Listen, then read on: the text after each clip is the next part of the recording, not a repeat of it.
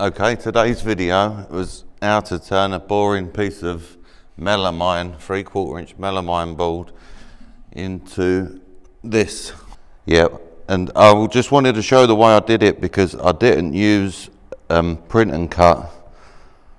So I just kind of can show you how I aligned the laser every time with it to make sure, you know, you get everything in the right place. But this is not quite finished. I was going to do it, I'll put a picture, but the same as we did the other seat in the trailer, this is going to have the LEDs and stuff around it as well. But this was a big one. It's 6 feet by 26 inches and 3/4 inches thick. So I'll get into the video now and show you how it's done. But yep, that was the final outcome. And this is how I've done it without using print and cut. Okay, so in Lightburn, whatever size your material is, that is how wide you want to make a square, just an extra one. So mine is 26 inches wide, as you'll see up the top there. So I've got a 26 inch wide square here, and what I'm going to do is take this square, put it like roughly in the center of the laser. I just dragged out 2 other squares what fitted exactly, and you want to zoom in and, you know, like adjust these till they're exactly on the lines, just in case anything gets mixed up, you know where you can put your square back to.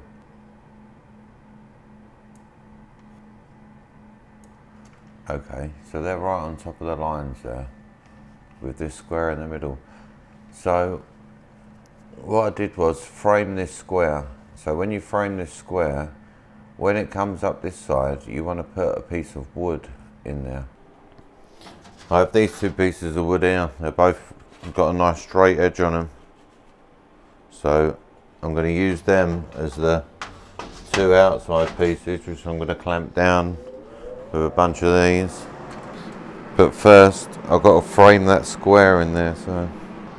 So what I'm going to do is I sent that square, which was 26 inches wide, over to the laser here. So I'm going to say File, Enter. It's not going to hit anything. I've still got to clean this lens, but I'm going to frame that there. And what I'm going to do is move this to the edge here and make sure that this red dot follows that edge perfectly. So I'm going to have to frame it a couple of times. Okay, so now this laser's coming exactly along this edge, so I'm going to trap that down.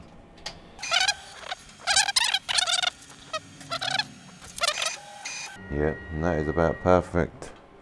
So I'm going to clamp this one down, same way, making sure I push this down as I do it so it don't move at all. Okay, so I'm going to give that one last frame, make sure that's perfect there, and perfect there. Yep. So like I say, now I know that that is square with the machine. To put that wood through, because it's going in the pass through, I've got to lift this head up on the laser. So to do that, I'm just going to move this over here, push down on that little tab and pull this out. Take the laser head out, you see it needs cleaning as well. And then in your toolkit you should have got these Allen wrenches. If not, it's a 6mm Allen wrench. And then you just want to, you can make a mark. If you use your autofocus, you want to make a mark where it was so you can put it back. But I have got a mark on mine from last time, so just keep that in mind if you want to make sure it goes back in the right place. Yep, just give it a little half a twist. Either drop it right down or take it off. I'll just drop it down here and tighten it back up a little bit. I'm going to clean this lens.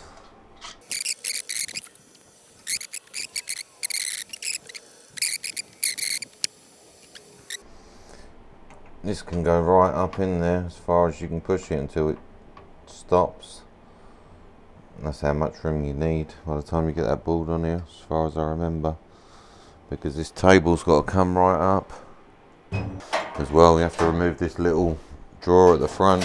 If you ain't done it before, you have to remove 2 little screws at the end there.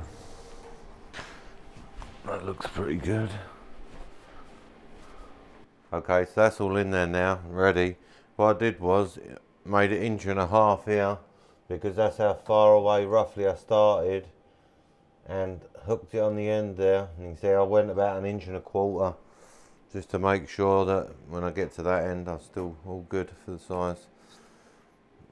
Other than that, I've got the first chunk of it in here. It's 1 hour and 57 minutes, so it's a long cut, but you know, I'm going to frame it, and you can see, and they're all full graphics within that. What I do is, this is how I did it. I only select the graphics, what are the full graphics. So I'm just going to select all these for a second, and then just take out the ones that ain't full graphics, which is these three. All the rest of these, I'll quickly preview it. I have cut selected graphics on as well, so that's why it's allowed me to do that. So you can see that's going to print out that. After maybe like every 40 minutes or so, I'll just at least not clean the lens, but just clean off any debris that's on top of the nozzle, because it builds up on there. This stuff collects up after a while. So you can see there's my 2 boards, and that one over there, and then that way it should just slide right through. And then I've just got a stand on this end.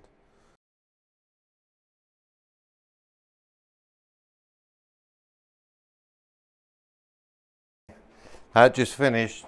I just wanted to show how I'm going to move this up. So what I did was, I went on the computer. That's printed. What you do is select the whole project, not the boxes at the side. Just leave them, like, you know, just stay inside and leave them boxes where they are. And then whatever printed last, you'll see mine got up to this WPS or SNITS, and this printed as well. So what I did first was, on Lightburn, hold shift so it goes up in a straight line, and then push it to where you got up to, but you can't go past because Vortex ain't printed yet, so that's got to come around about here. So these are already printed out so you can see them. So what you want to do is click on the laser location tool and put this right at the top of Daffy Duck's finger, right on the point. So that is how far it's got to go through. So if I push this straight, so that's just pushed straight through, and it's right at the top. Oh, right at the top of Daffy Duck's finger. And just to double check that that's in the correct place, I'm going to go in the centre of Bugs Bunny's eyeball, and now I can check this on here. And that is right on the eyeball. I mean, you can do that a few times and just check. The SNITS is still here, so right on the corner of the M of SNITS. Yeah, and that is right on the corner of the M, which is correct. So yeah, I mean, that's how I'm going to move it up. Okay, so that's the second part done. First on Lightburn, you slide it in on Lightburn to where you want to go. So now I want this Kawasaki right in the centre. So now I've got to remove, there's a panel. I'm going to just go around here. There's a panel around the back here. Let's see if I can show you it. It's a little bit tight to see. I'm going to remove these bolts here and take that panel off so I can slot it through. Hopefully I've got enough room. If not, I'm going to have to pull my laser out, but I might just get lucky, hopefully. It's the 8mm Allen wrench.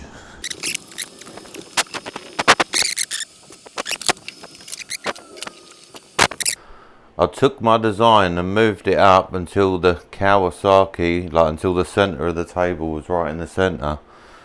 And then I'm going to click something on here that is already printed out that I can see on the screen just to show. So on Lightburn, you click the laser location tool, zoom right into something that's already been printed out. So up here, this EK chains, click right in the centre of like this square,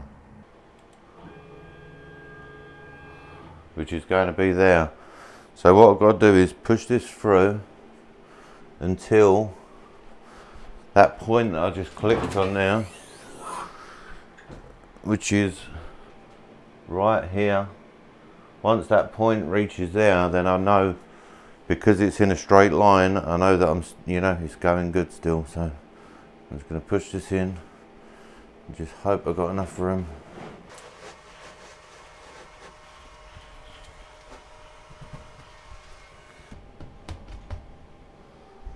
Okay, so that's right on the tip of that. So now what I'm going to do is to check, make sure that my design is in the right place. I'm going to click right on this little center part of the A, that little kind of bit that's left on the A. And if that lines up right there, I know I'm pretty close. Yeah, and that's pretty much exact. I could maybe go tiny bit back this way. And I'm just going to check one more, the end of Speedy Gonzales' towel. Yeah, and that's right on there. So I know that's in the right place. And that, so now this corresponds again with the computer. So all I have to do now is, with cut selected graphics, is select the graphics that I want to send this time. And then you can do the next full graphics, which would be these three, this one. You get the Roadrunner.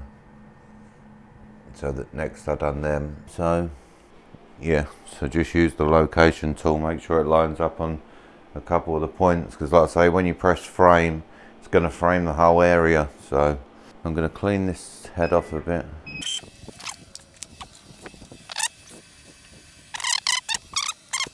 So yeah, I'm going to start that one now.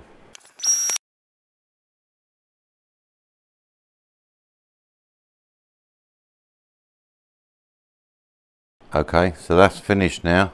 So what I'm going to do now is flip this board 180 degrees and flip my design on there 180 degrees so they match. So first I'm going to flip this board.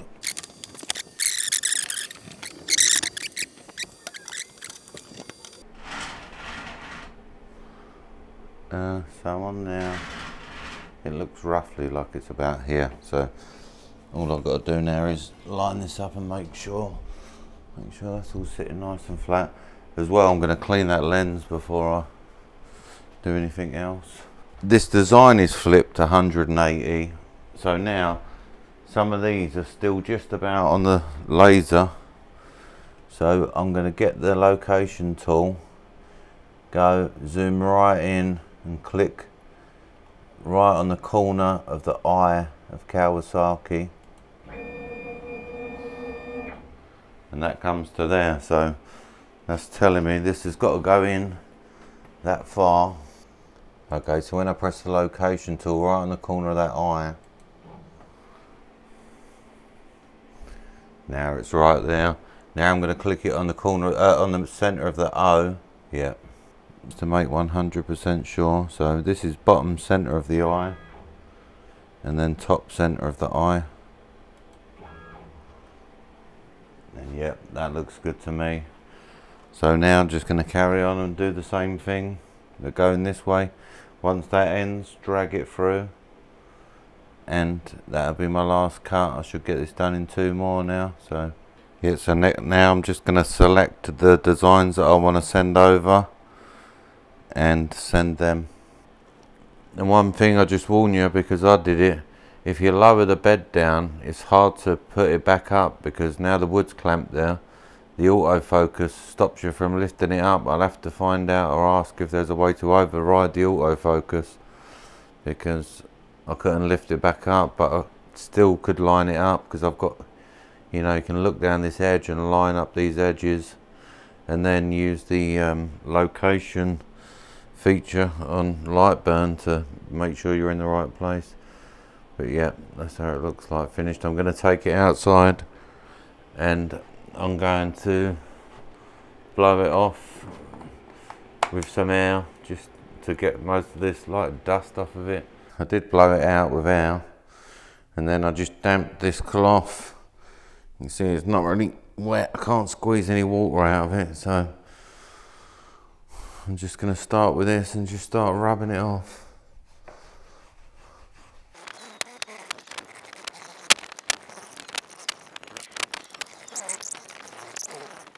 might just black paint fill the whole thing.